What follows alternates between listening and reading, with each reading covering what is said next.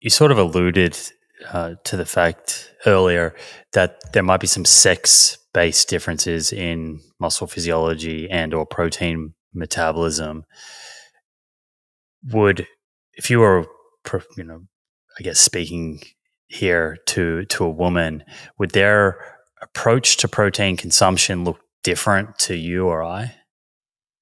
Well, so the interesting part is, so a healthy young individual or even middle-aged individual, we don't really see a lot of differences at the muscle level, right? I was sort of alluding to the fact that the whole body level, there might be some difference in leucine kinetics, okay, but we've never seen anything at the muscle level, all right? So, and again, for an endurance athlete, recovering whole body leucine balance might look a little different, but where we're seeing some differential regulation, and this is some recent work that we just published, was in postmenopausal um, females.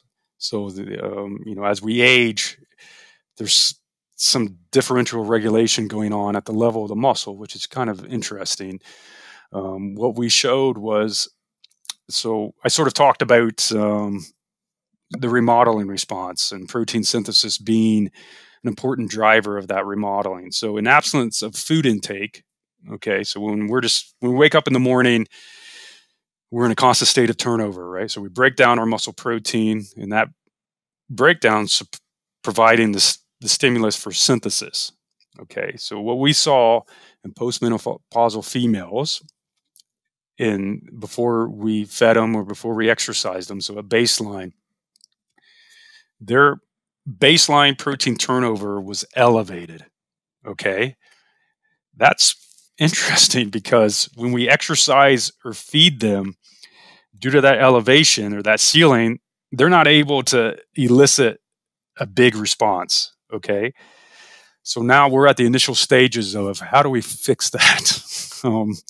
So you'll see like nothing nowhere near, the postmenopausal females are nowhere near as extreme, but you see the same thing in hemodialysis patients where they have a high, so kidney disease patients, they have a high elevated baseline that when you try to exercise or feed them, the signals are just ineffective. Now, postmenopausal females are so it's much more mild than that situation. So some of the Danes have sort of yet to dive in the literature a little bit, but they're suggestive that estrogen replacement therapy is pretty beneficial.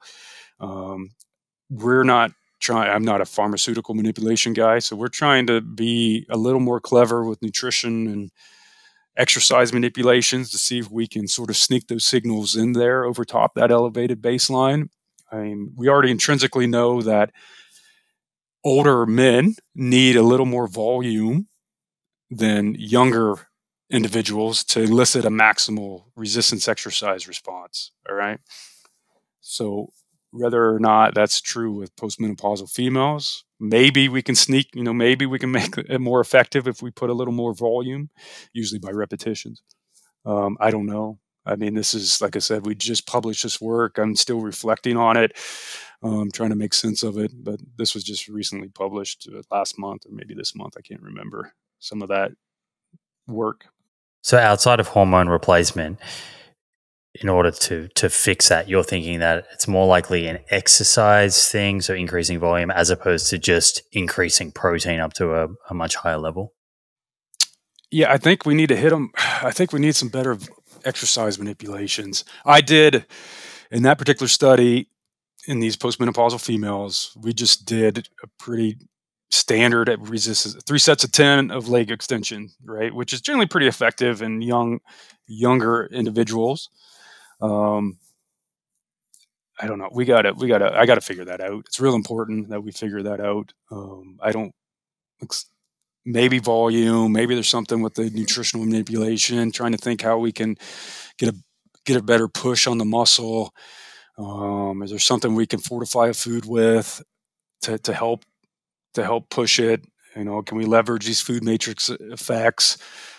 I don't have the answer to that right now, Simon. I need a little more time to reflect on that. But we are seeing differences. I think that's an important area that we need to study, particularly at the aging. These sex-based differences at the aging level and at the muscle level, I think is particularly important. And maybe it's that. Maybe it's just the hormonal replacement. I mean, with estrogen, I'm not sure. I mean, that seemed to work, but there's certainly more. I'm like I said, that's not my job to start prescribing pharmaceutical manipulations. I always try to use a nutrition and exercise manipulation first.